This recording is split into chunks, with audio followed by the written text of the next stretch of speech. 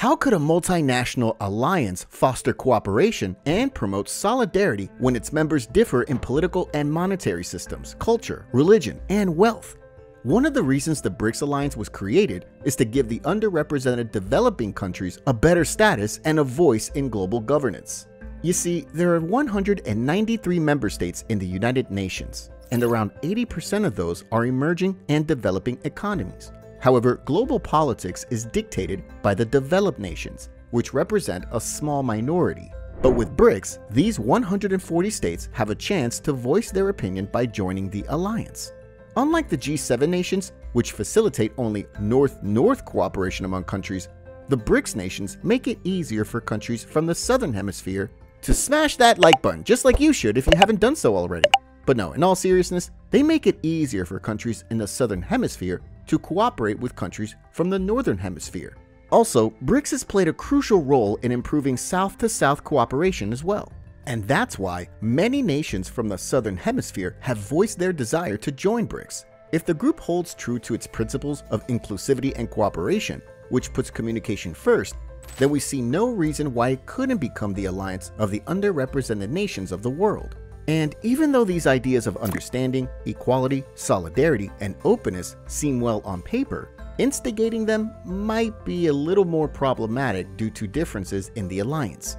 To help underdeveloped nations get funding when the World Bank and the International Monetary Fund turned them down, BRICS created the New Development Bank, or NDA, and the BRICS Contingent Reserve Arrangement, or CRA.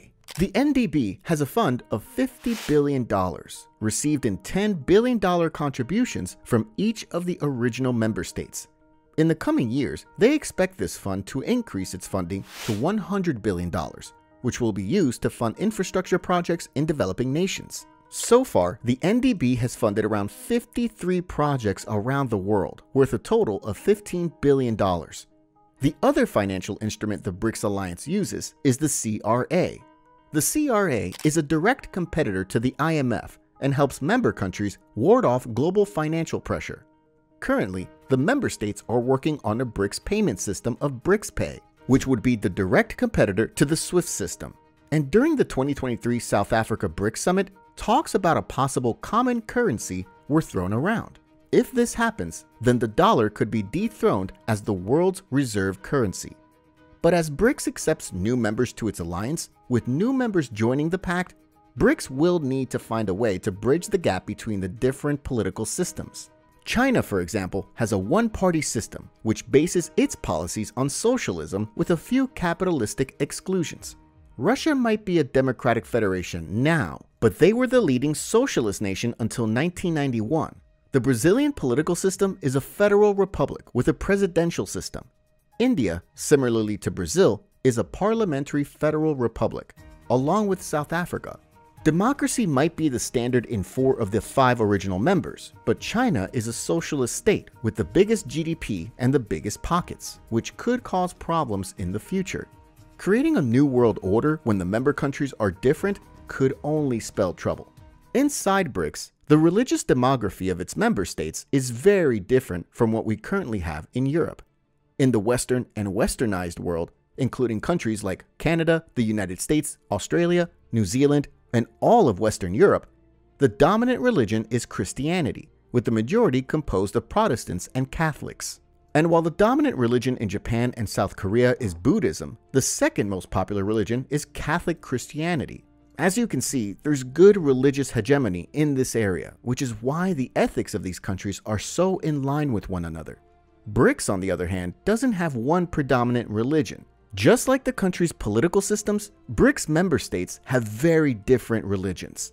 For example, the biggest religion is represented by Hindus, making up 32.9% of the BRICS population. Second are the unaffiliated, with 29.3% of the population because of the socialist system in China.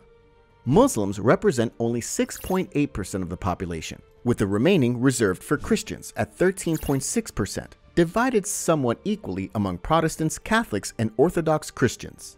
While tolerance and inclusiveness are some of the leading principles of the BRICS alliance, we have to admit that this group will face serious challenges when it comes to putting policies in place that benefit the population. religion is largely responsible for people's values. Having different religions in one alliance means people have different values. The challenge comes when it's time to vote and enact governing legislation. When we look at the religious composition of the BRICS member states, then the situation becomes very interesting. Because, as it turns out, religion plays a vital role in wealth distribution and generation. This figure, sourced from Pew Yasa estimations based on Penn World Tables, examines GDP per capita by religion on a national level. In it, Jewish people have a GDP over $30,000. Then come Christians, with $15,003 GDP. Then we have the unaffiliated, with $12,682 of GDP.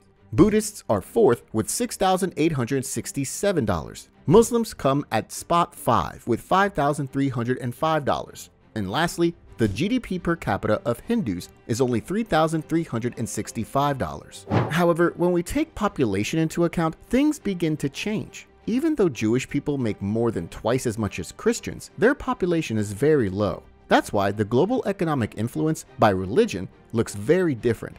For example, Christians make up 49.3% of the global GDP. Unaffiliated come in second with 22.2%. Muslims make up 12.3%. Buddhists have 6.6%.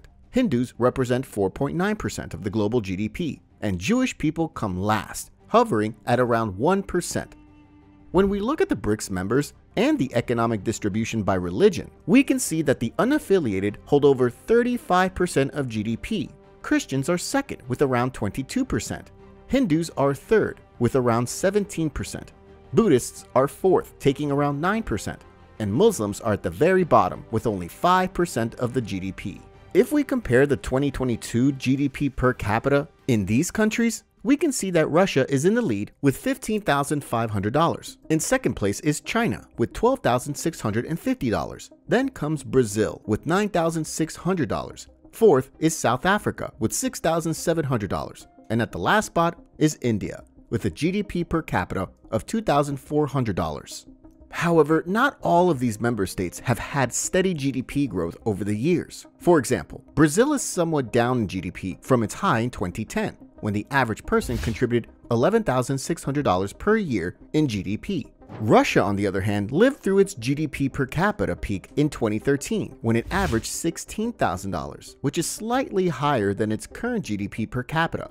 And to think, in the early 2000s, the country had a $1,900 GDP per capita, which is somewhat double that of China's beginning. Speaking of which, China is probably the only country with steady growth since the early 2000s, when it started out with a GDP per capita of around $950. India started at around the same pace, but their growth has been nowhere near that of China. Theirs was steady and slow from the start, with only $450 in GDP per capita. The only country whose GDP per capita has remained fairly steady over the course of the past 20 years is South Africa. They started with one of the highest GDP per capita in 2000, around $3,400. They grew to a high of $8,800 in 2011, and since then, they've remained at that level, hovering at the $7,000 mark for the past decade. At the current level, BRICS holds around 29% of the global GDP pie, with China representing the majority of that, or 18.4%. Even though the BRICS nominal GDP in 2023 was only $25.9 trillion compared to the G7's $43.7 trillion, when we compare the GDP on purchasing power parity, which explains how much those dollars can buy in each country, then we realize that BRICS has $52.3 trillion, while G7 holds only $49.2 trillion. Population-wise, there's a huge disparity between these two economic and political blocs. G7 has a population of 775.2 million, whereas the BRICS nations have around 3.2 billion, accounting for around 46% of the global population. If this means anything, it's that the BRICS countries have a lot more room for growth, unlike their counterparts. The one thing these nations have to contend with is the declining birth rate in each country. The total fertility rate, or TRF, is the average number of births per woman in each country. Based on this number, we can determine if the country in question is facing a population boom or a population collapse, which means the number of old people is growing significantly faster than the number of young people being born. The replacement level, or the average number of children a woman needs to give birth to, so the number of humans stays the same, is set at 2.1 children per woman. How did the BRICS member states compare to this average? Well, China, thanks to its one-child policy established in 1979, had one of the world's lowest total fertility rates in the world, set at 1.09. Wanting to end the country's growing population problem, the one-child policy ensured China's population is aging faster than ever before. The government replaced the policy with a two-child policy in 2016, followed by a three-child policy in 2021. But it was too little too late. But why would the number of elderly people strain the economy? So what if a country has a few more old people? Having many old people is not the problem. It's the people who have to take care of them that's the problem. If there are no young, working people to pay for the elderly, then the system collapses. Brazil's total fertility rate is set at 1.75, which is close to India's 1.9, which is the country's lowest fertility rate in history. Russia's low total fertility rate of 1.5 births per woman is also alarming. The only country that's an exception to this below average TFR rule is South Africa, which has 2.4 births per woman, well above the average. As you can see, with the exception of South Africa, BRICS countries have a negative replenishment rate. G7 is not in a better position, with their replenishment rates being negative as well. However, they do not face the major threat of emigration, where young, competent men and women leave the country seeking better opportunities for themselves and their loved ones.